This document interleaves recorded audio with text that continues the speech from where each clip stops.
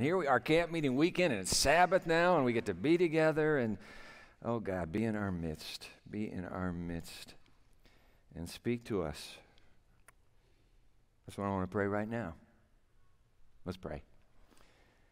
That's why we've come, Father. It's camp meeting.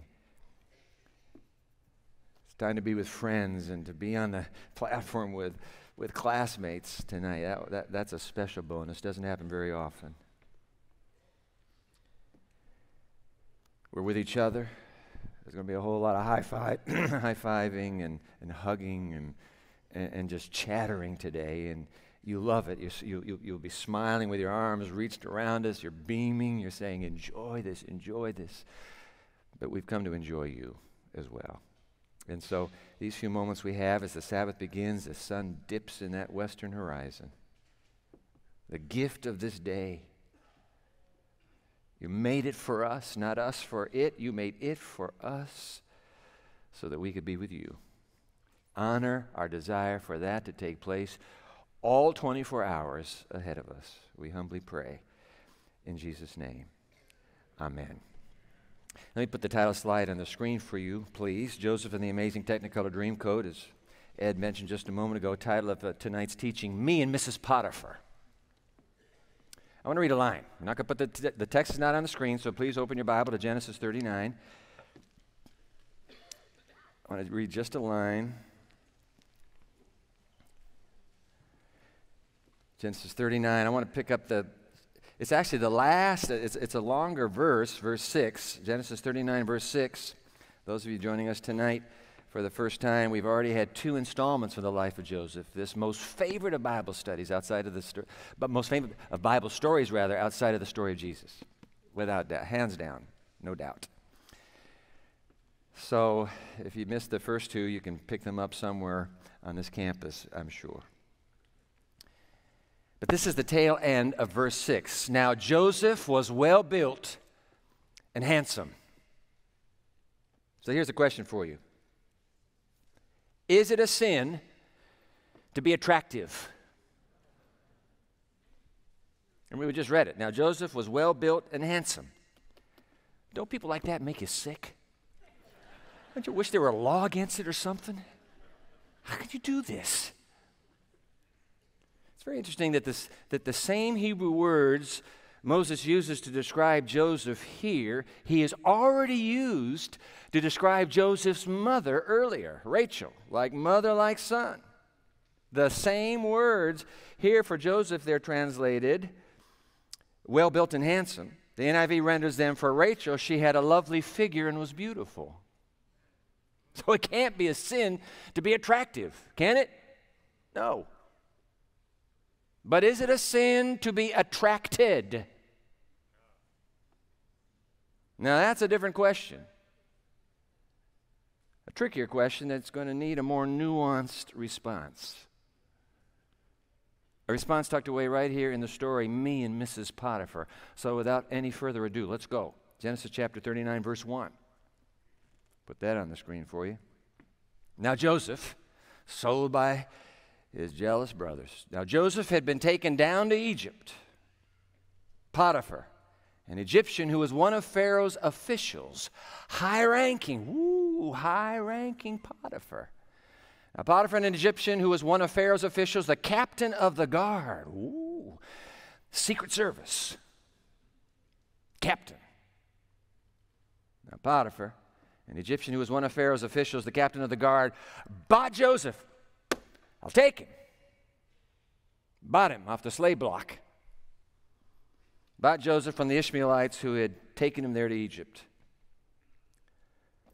Sold as a slave by his brothers, 17-year-old boy Joseph. Remember, he's 17. 17. Bought. I'm sure that boy sobbed the whole way from the purple mountain majesties of his homeland in Canaan. Sobbed and sniffled the whole way to the unknown fate awaiting him as a slave in Egypt, sold by his brothers.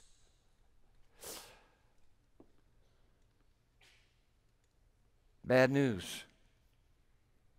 You've been sold as a slave. Oh, but good news. You've been bought by a high official in Pharaoh's court. And guess what? If somebody has any dreams for you in the Egyptian society, it is absolutely imperative that you get placed in a home that will have the traffic of the intelligentsia of the nation. You will need to learn the social niceties that come with living in the upper echelons, the rarefied atmosphere of human wealth and prestige and power. It's no accident that when the buyers lined up that afternoon and called out their bids, that God, with his plan A, that feels like plan Z to Joseph, with his plan A, makes certain that you, Potiphar, you will buy that boy. I need him in your house. He gets bought. Verse 2. And the Lord was with Joseph, so that he prospered, and he lived in the house of his Egyptian master. Bad news, your dreams about becoming a great leader have obviously dead-ended. Finis. Good news, however, your work ethic will bring the approbation of heaven itself upon that pagan household, because you're there. Verse 3. When his master saw that the Lord was with him, that would be Joseph, and that the Lord gave him success in everything he did, Joseph found favor in his master's eyes and became his attendant. And Potiphar put him in charge of his household, and he entrusted to his care everything he owned. Keep reading, verse 5. From the time he put Joseph in charge of his household and of all that he owned, the Lord blessed the household of the Egyptian because of Joseph. The blessing of the Lord was on everything Potiphar had, both in the house and in the field. Real estate holdings, everything got blessed because of this Hebrew boy that now works for me. And Potiphar says, everything, boy, everything I have is under your brilliance. Do you understand me? Yes, sir. Remember, Joseph was born a leader. Didn't we note that the first night? Wherever Joseph goes, elevator to the top. 11 brothers, who's the leader? Joseph. Household of slaves, who's the leader? Joseph. He will keep doing this through the entire narrative.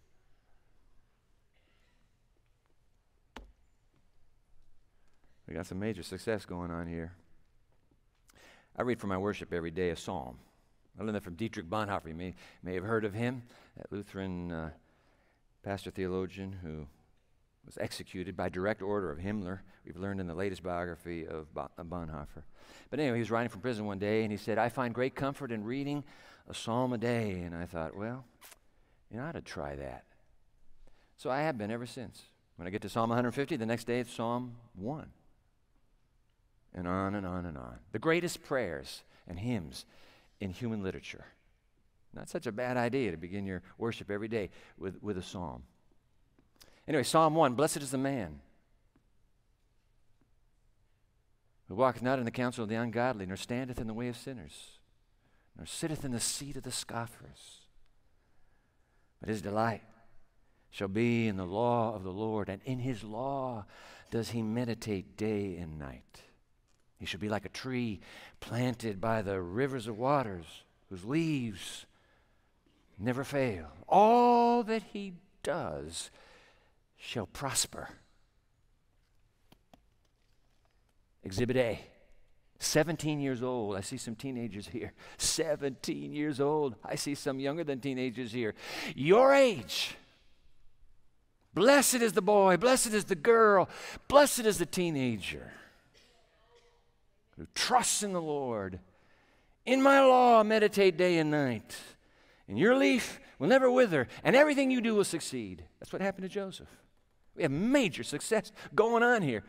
From a shackled slave, now turned loose, but indentured to the Lord of the house. Wow. Verse 6. So Potiphar left everything he had in Joseph's care with Joseph in charge. Can you believe this? Now, this is a period of 10 years. This is not all the day one. You have to earn it. You have to do it the hard way. You have to earn those stripes. You have to earn the right to climb the ladder. You don't just get it because who you are, because now you're nobody.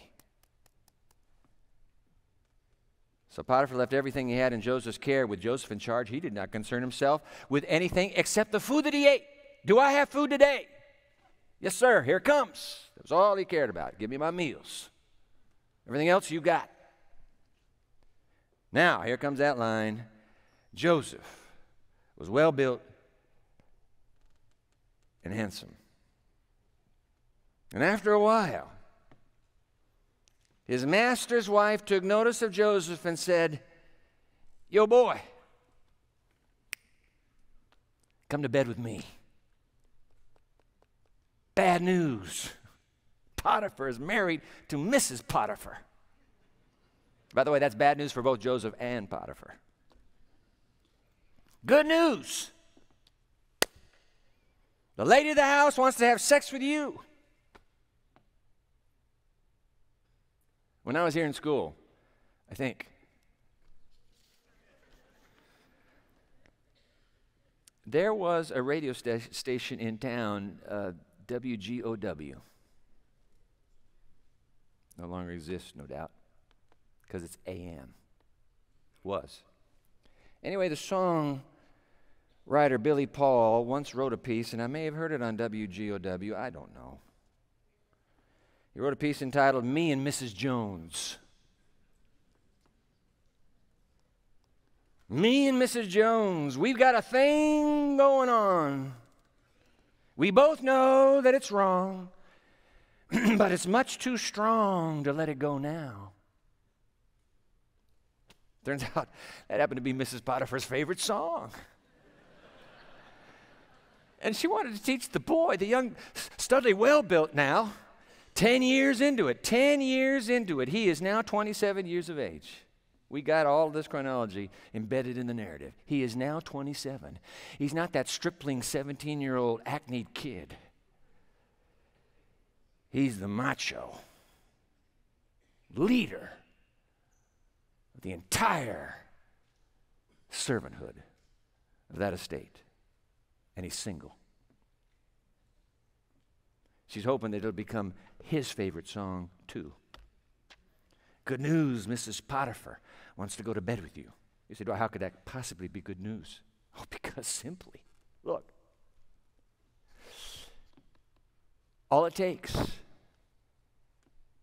is to yield to the wishes of the lady of the house. History is replete, by the way, with stories of slaves who became paramours or who became mistresses to the man of the estate. And by that became freed from their indentured status. Some of them went on, as history tells us, to live great lives of service to humanity. So this is a perfect opportunity. You remember those dreams, boy? Guess what? This could be your ticket to leadership. But there will be no me and Mrs. Jones for Joseph. No Mrs. Potiphar either. For the lady of the house has terribly miscalculated. Joseph is not only big on his God, he is good to go for his God, no matter what. Miscalculated.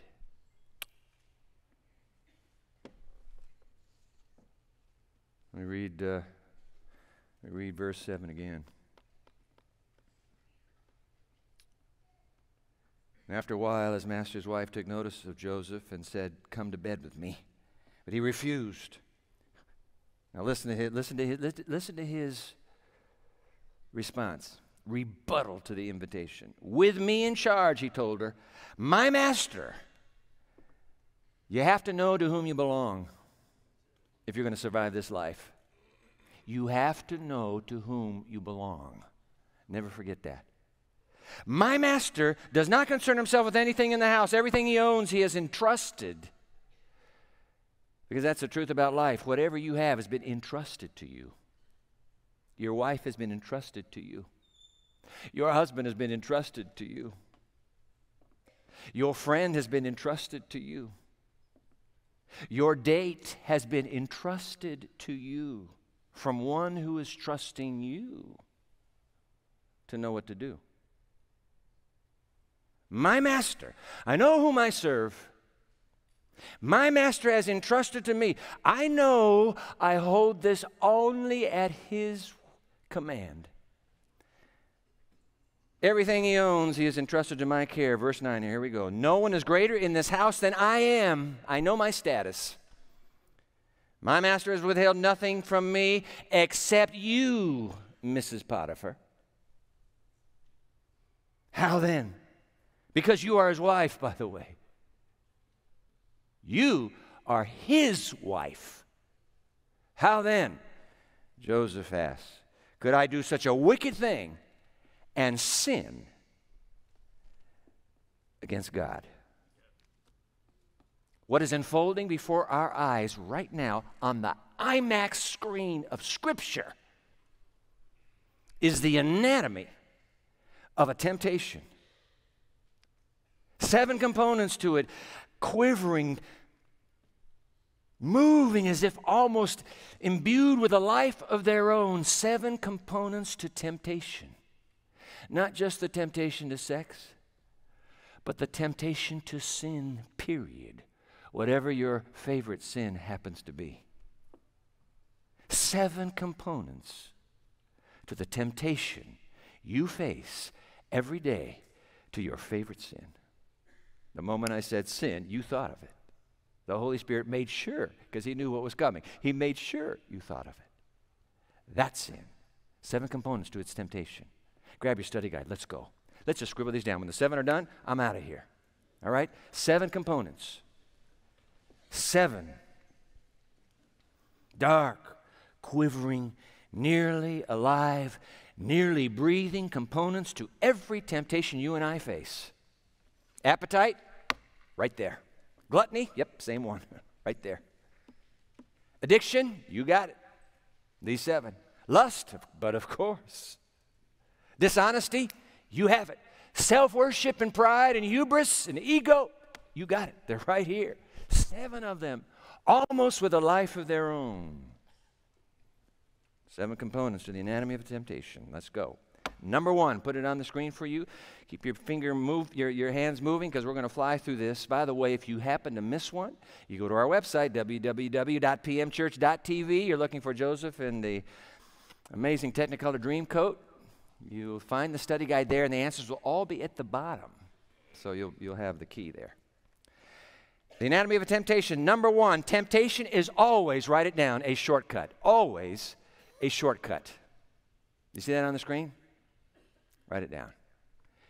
One of the most profound definitions of temptation I've come across, and I speak this with convictions, from the Scottish writer and preacher Oswald Chambers in his masterpiece, his classic, My Utmost for His Highest. Here's how Chambers describes temptation, and I have it there in your study guide for you, I do believe. Put it on the screen. Temptation is a suggested shortcut to the realization of the highest at which I aim, not towards what I understand as evil, but towards what I understand as good. I thought that displays a bit of prescience. We are never tempted to do what is evil. What you and I believe is evil is abhorrent to us. Why would I want to do what's evil? I don't want to do what's evil. That's yuck. What gets us every single time is when we are tempted to do that which we believe is good. Only the temptation will ever be a shortcut. I'll get you there faster. I'll get you there faster. Come on, let's do. Always it's to what's good. No matter what your darling sin, your prevailing temptation might be, it doesn't matter. It's always a shortcut. By the way, it was that way. Psst. You. What's the matter for you?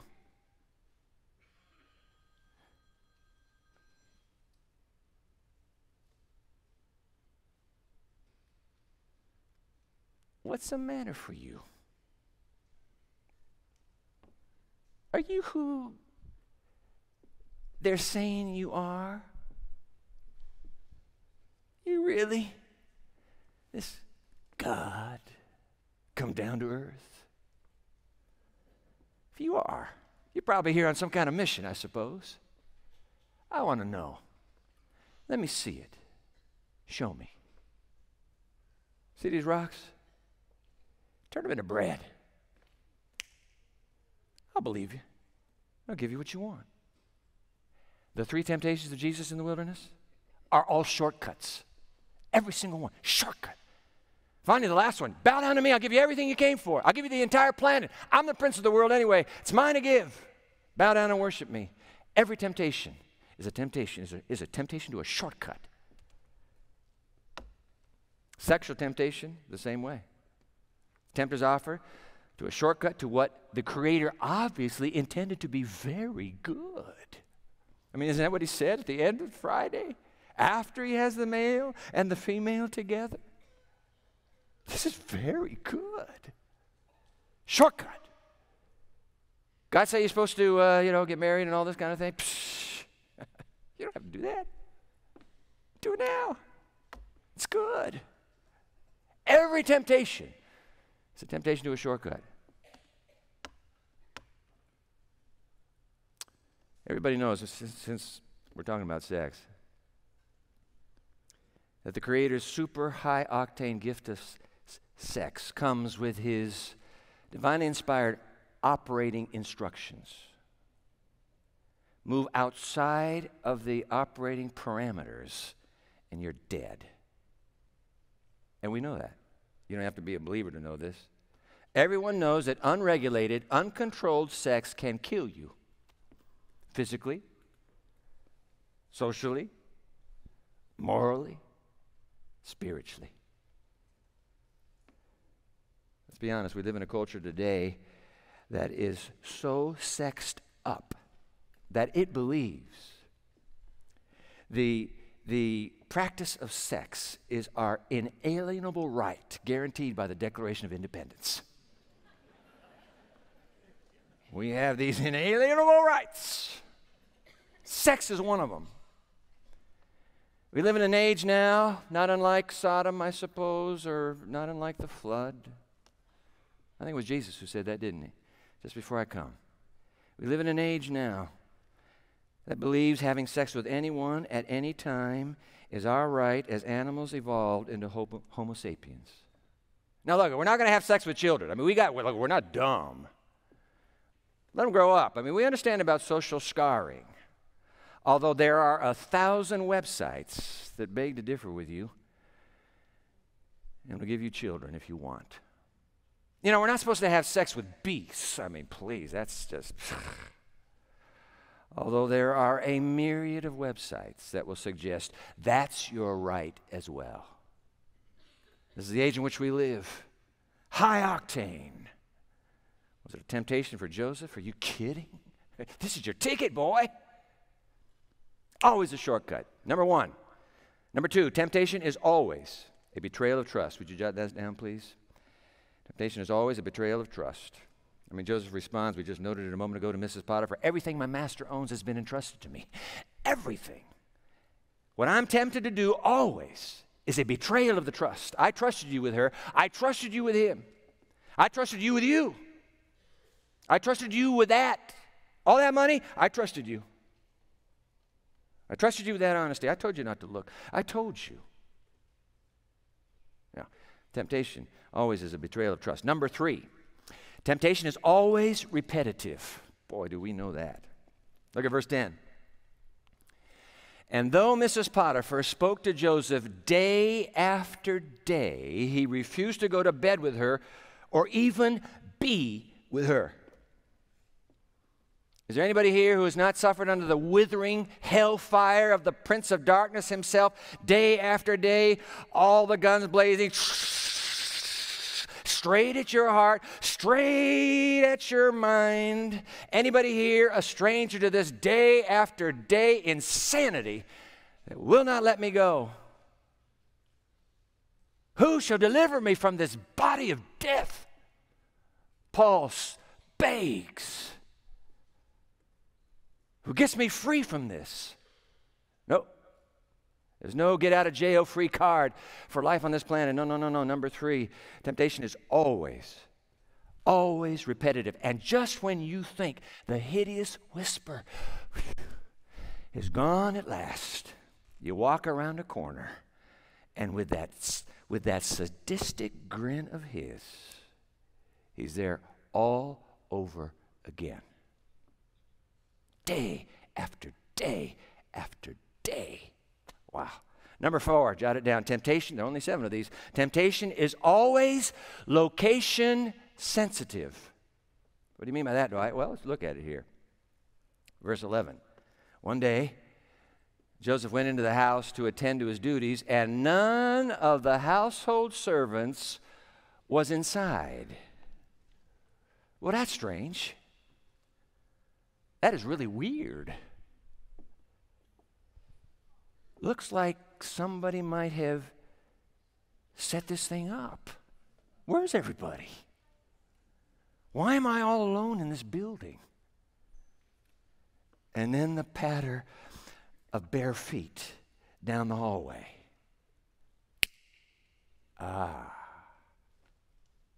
Temptation is always location sensitive. You're all alone. Nobody there but you and that laptop.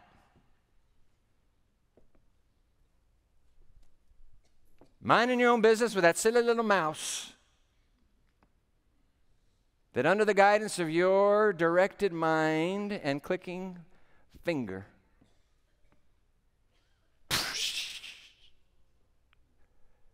and there on your screen is pornography. Sex for free. Temptation is always location sensitive. The nice thing about a smartphone is that it can be very unsmart at times. Hooked up to 4G, what are they up to now? 50G? I don't know. Huh? Smartphone, anywhere on earth. Pull that little smartphone out. I can surf the web to my heart's content. And nobody knows what I'm surfing. Just push the thumb on the glass, open. That's how it works. Temptation is always location sensitive. I'm reading a book right now called The Shallows. I was reading it this afternoon. The Shallows. It's written by Nicholas Carr. A powerful indictment of well, maybe, now let me rephrase that. It's not an indictment. It's a powerful analysis of how the internet has changed, has radically, physically, physiologically changed the way we now think and behave. And we're used to thinking now and reading with hyperlinks. Chung, chung, chung, chung, chung, chung, chung. Now, he's not a Christian, I don't think. He's not talking about us. But you and I know that sometimes all it takes is a little pop-up ad. Girls from Russia. Why are they always from Russia? I guess what you're supposed to do with a pop-up ad is click on it. Fortunately, you don't. But it's location sensitive. I mean, it's just where you all alone. The house is empty. Come on. That's what's happening here. Christianity Today. I'm minding my own business, reading it through, the latest issue. And I come across these words, stunning line. Whew, put it on the screen for you. Kind of embarrassed to have to show you this, but let's go ahead. In fact, I think you have to fill it. It's in your study guide. So you're going to fill this in. This is Christianity Today. It's not the latest, it's the next latest. A national survey among churches conducted over the past 5 years revealed that 68% of Christian men and 50% of pastors view pornography regularly. 1/2 of the pastors you saw on this platform tonight.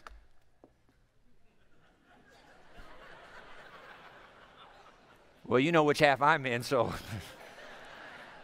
Sorry, guys. But you know how stats work, okay? 68% of Christian men quit laughing at the platform.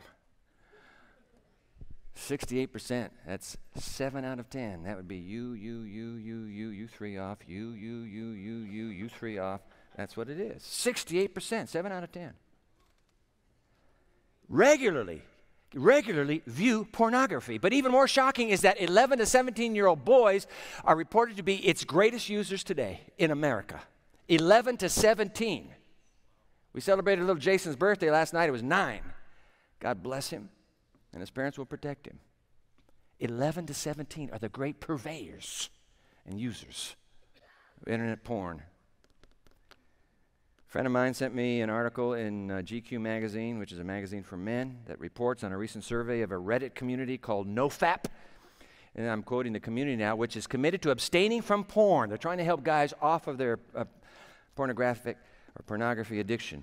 Abstaining from porn, continuing quote, and has helped this community, has helped researchers to open the door to a better understanding of the effects of pornography in our lives, end quote. Listen to this. Let me just run some numbers by. There's a little space here. You want to scribble it down, that's fine. 12% of no-fappers in this little community report watching 5 or more hours of internet porn every week. 12%. That's 1/8. 59% report watching between 4 and 15 hours of porn per week. That's almost half. Between 4 and 15. Almost 50% of those in the NoFap community have never had sex with someone else in their lives. It's not like they're getting ready to go out. They haven't. 42% of them are male college students visiting porn sites regularly. 53% of NoFappers develop their porn habit between the ages of 12 and 14. Mother, do you know what your boy is doing with that thing? How old was your boy when you gave him that smartphone? Was that very smart?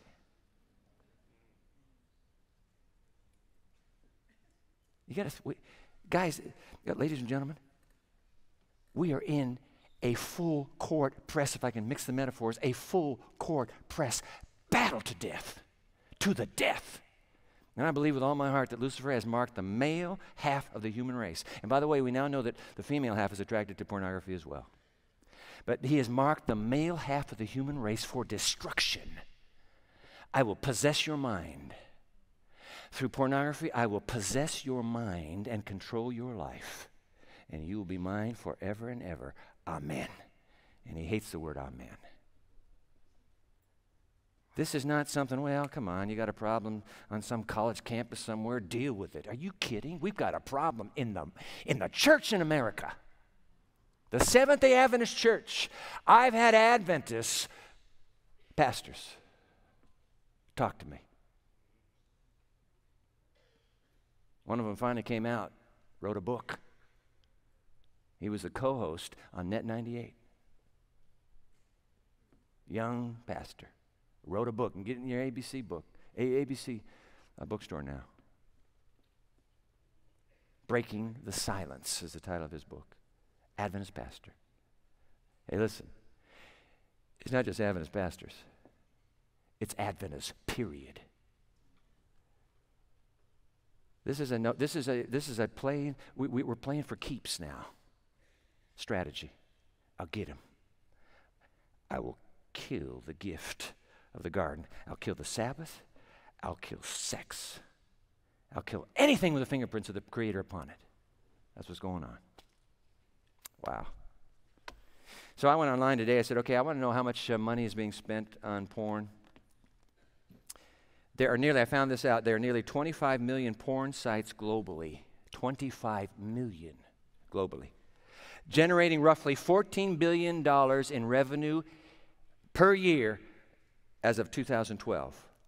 And one website, you might want to check this one out, covenanteyes.com. It's to help people get away from porn. It's to help parents set up porn shields for their homes. I'm going to give you that again. Sorry I didn't make a slide out of it. www.covenanteyes, covenanteyes, EYES.com. They have a running ticker of how many people have been made searches for pornography on the web since the beginning of 2015. At the time I wrote the number down, it was 911,948,629 people have gone into pornography searches. We're not dealing with some sort of backwater, inconsequential human quirk.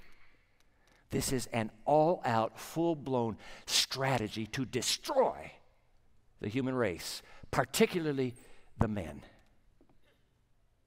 All the guns of hell blazing simultaneously.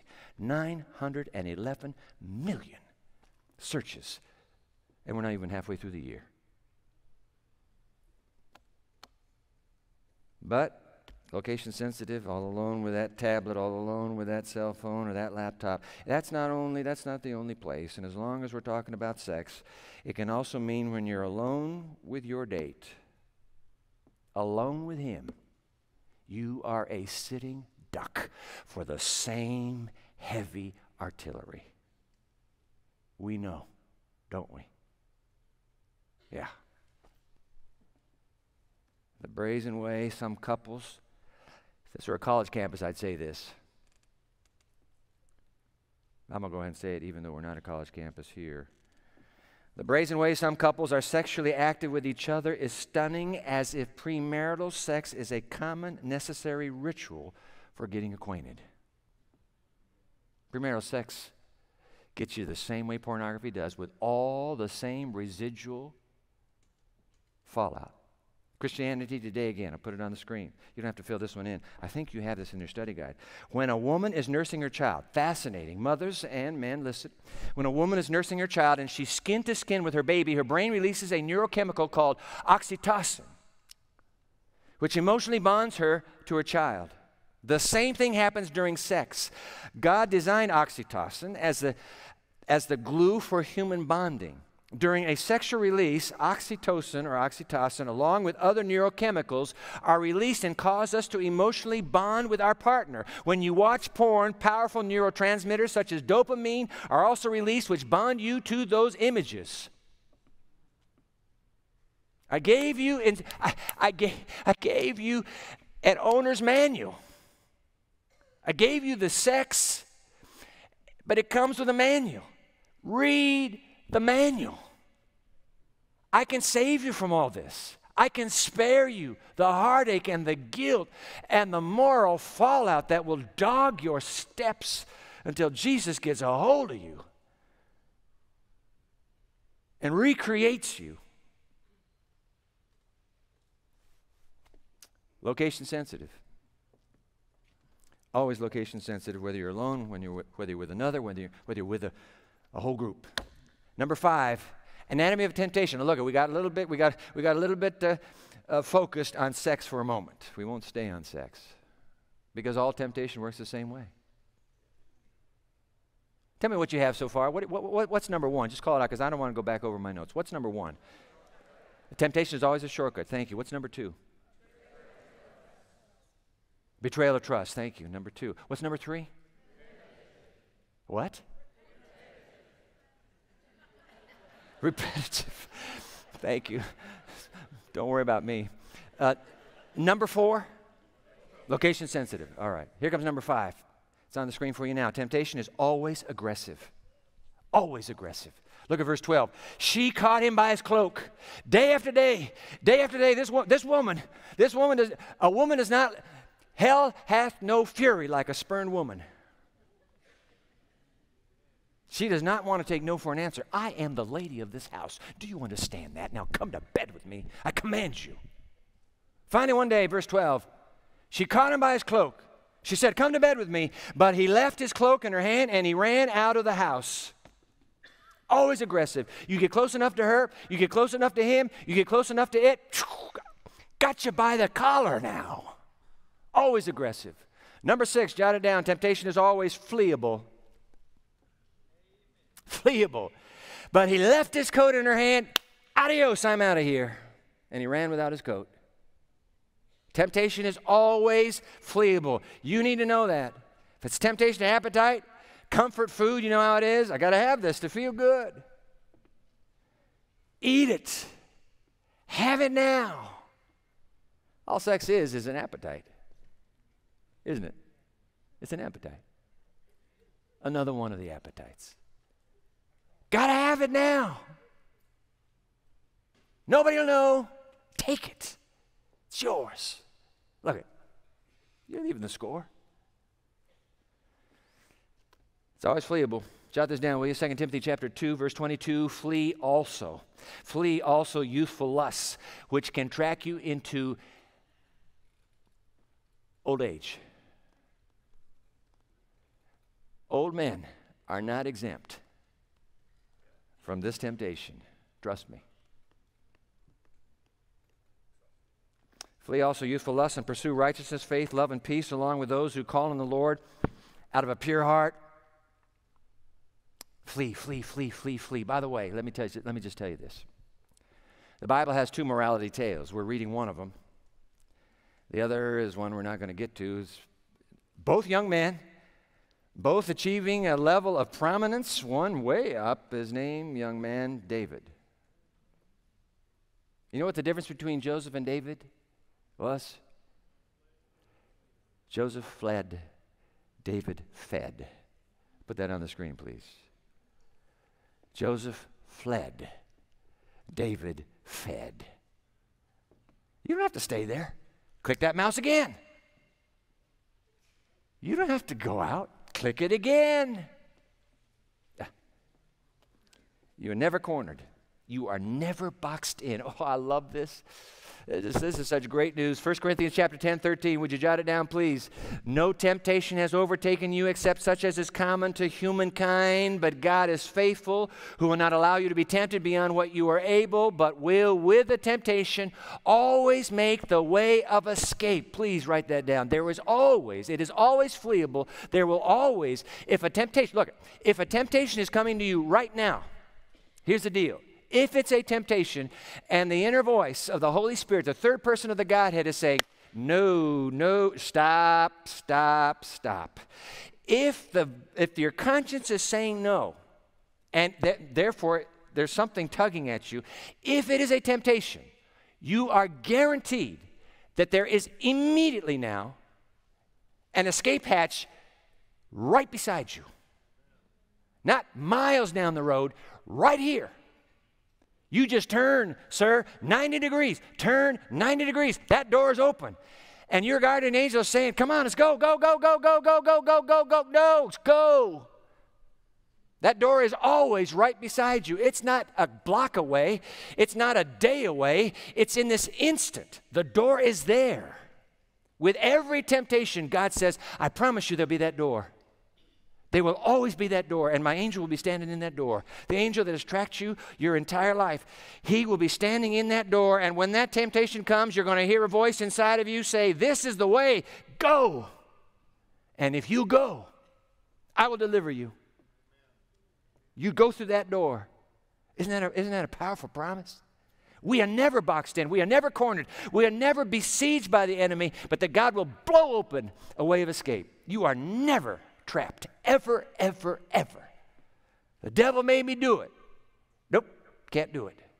He has no authority. He has no power over you. You control your will. It is the strongest human power you have been given. The power of choice. You will exercise it. Out. Go. Shoo. Wow. Call upon me, this is Psalm 50, verse 15. Call upon me in the day of trouble, and I will deliver you, and you will glorify me. You call to me. You know, sometimes we don't even think about calling. I know I don't. I mean, the temptation is just, boom, you don't have to, oh, God, save me. But if you've begun the day with God, and you are already in this kind of, I love my friend David Smith taking us through this hymn a moment ago, this pillar of fire. Remember a pillar of fire at night, a pillar of cloud by day? If you're in it, if you've gone to worship with God at the beginning of the day, if you've gone to worship with Him, He's there. You won't have to say, let's see now, this is a temptation. I need to ask God, help. You don't have to do that. Just go. He'll talk to you. Go. All right, finally, number 7. Temptation is not only always fleeable, it is always against God. Always. When beguiled by Mrs. Potiphar, come on. What does Joseph cry out? How can I do this great wickedness and sin against Mr. Potiphar? Is that what he said? How can I do this great wickedness and sin against Mrs. Potiphar? That would be you. Did he say that? How can I do this great wickedness and sin against me? Is that what he said? No, what did he say? How can I do this great wickedness and sin against my Lord and my Savior and my forever friend? How can I sin against him? In the brute force of that explosive temptation, Joseph's mind vertically sweeps heavenward, and he realizes God is watching this whole narrative. And he says, Mrs. Potiphar, I can't do this. I can't do this to him. I cannot do this to him. Would you jot it down? Genesis 39:9. How then could I do such a wicked thing and sin against God? Wow.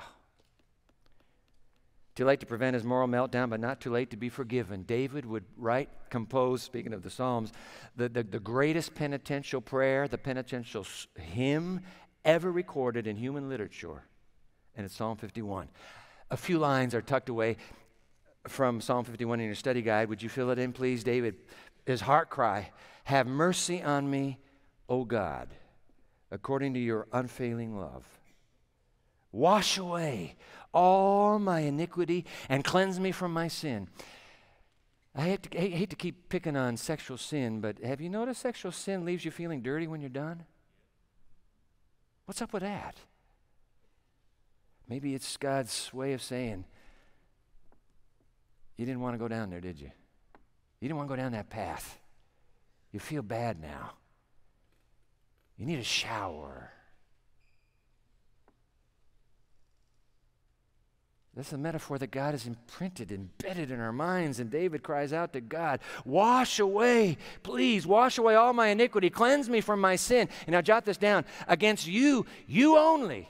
David and Joseph got it right. Against you, you only have I sinned and done what is evil in your sight. Sin is always ultimately a sin against God, which bluntly stated means this: whenever you sin.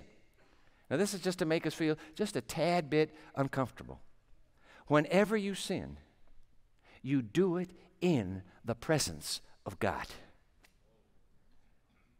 It's not like he says, hey, Gabriel, close your eyes now. Don't look. No, they're all looking. You think God says, call me when you're done? Do you think he does that? No. He says, this is my boy. This is my girl. What is going on? Don't they know? Always, any sin is committed in the presence of the Almighty God. Would you jot that down? Whatever you do sexually, you do in front of God. Period. Joseph said, I am always in the presence of my master. Our little daughter, our granddaughter Ella, look, I haven't done a lot of granddaughter stories, have I? No, I have not. So I'm going to slip one in right here. 18 years old. 18 years old. 18. Sorry. 18 months old. Thank the Lord she's not 18 years. Just a sweetheart. Little Ella. Looks just like our son Kirk. Red, flaming red hair. And just the cutest little thing that ever walked the earth. But so Ella, she came out because my son and took our granddaughter away from us. They were living 3 miles down the road for 1 year with her, and then he moved out to Salem, Oregon, where he grew up as a boy. He's a physician recruiter for a big hospital out there. So Ella's gone, but she came back. Her mother brought her back for graduation because Chelsea had been student activities director at Andrews, and she had some students who were graduating. So Ella was in her house for a week. You know what Ella does? This is something. She's learned the word no. They picked that up pretty early, probably. But anyway, she's learned the word no. So Karen would say to her or her mother, I never say no to her, so I don't know. She didn't do this to me, but, Karen say, Ella, no. She's touching something or whatever. Ella, no. And you know what Ella does?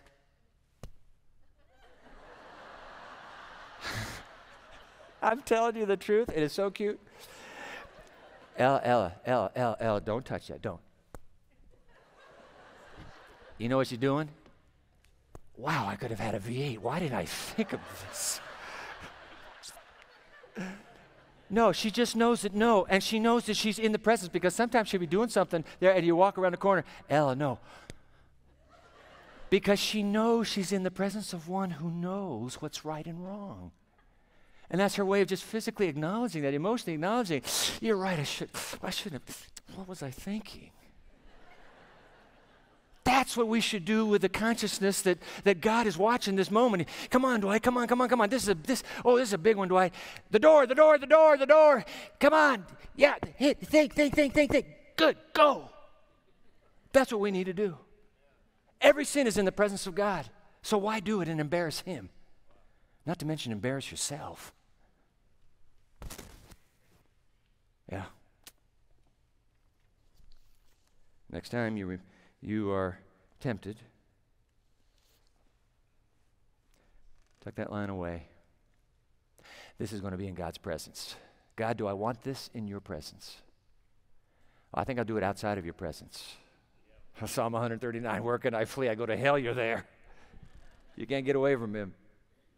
He loves you that much, by the way. That's why you can't get away from Him. He just loves you. Can't take His eyes off of you. You sure you want to do this? Are you sure? You know what Lucifer's asking you to do? Are you sure you want to do this? Forget it. Stay with me. The door. I'm here. I am the door, Jesus says. Run to me. Come here.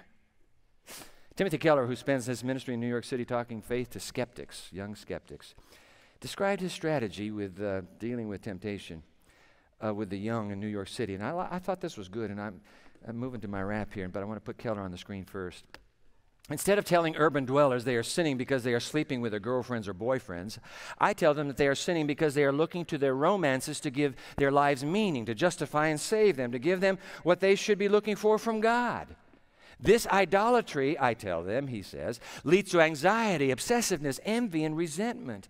I have found, I thought this is from an experienced preacher and pastor, I have found that when you describe their lives in terms of idolatry, postmodern people, this generation, seculars, do not give much resistance. Then Christ and His salvation can be presented not at this point so much as their only hope for forgiveness, but as their only hope for freedom from idolatry. Now you have to read that a few times, but you'll see what he's saying. Secular as secular can be, you're an atheist, doesn't matter. You don't want to be controlled by something. Do you want to be controlled by this? Actually, there's hope for both freedom and forgiveness in this story. And here we go. Do you know that Joseph, in the story of Joseph, in the narrative, he loses his robe twice? Isn't that right? When his brothers strip him of that robe and hurl him into that pit, then sell him to the Ishmaelites, then dip the robe in blood and come back to daddy. Is this your son's robe? Lost his robe at the beginning of the story. And with Mrs. Potiphar, he loses his robe. First robe was the robe of the Father's beloved. Second robe was the master servant's robe. Two robes gone. Guess what? When Jesus came, He lost two robes. First robe, the robe of the Father's beloved, as He stripped Himself and said, I will go, Father, to earth. Robe one off. And then, as they yanked Him to that crossbeam on the ground and ripped the garment off, throwing Him down, the robe of the master servant, just like Joseph, he lost it. Two robes lost by Joseph. Two robes lost by Jesus. Jesus lost 2 robes so that he could give us 1 robe. It's no wonder, to the age of Earth's history that is the most sex-ridden and sex-guilty of human ages, it's no wonder to the church in Laodicea, and only to this church at the end of the sex-burdened history of earth, does Jesus make this offer. Put it on the screen. You know these words well. Revelation chapter 3. Go ahead and advance the slide. There you go. Revelation chapter 3, verse 18. We know these words well. Therefore I counsel you, church at the end of time, I counsel you to buy from me white robes to clothe you and to keep the shame of your nakedness from being seen. For a generation plagued with nakedness, on the billboards that we can't even hide our eyes from, riddled through the internet that we surf for godly purposes, for a generation riddled in nakedness by its own sexual experience or by living the life of a human on this planet, for a generation confronted with its nakedness, Jesus says, I gave up 2 robes, beloved of the Father and master servant. I gave up 2 robes to climb on Calvary so that through those 2 robes I would have 1 robe for you, white, not a fleck of stain or sin upon it, pure as the wind-driven snow. I offer you this white robe. Come here.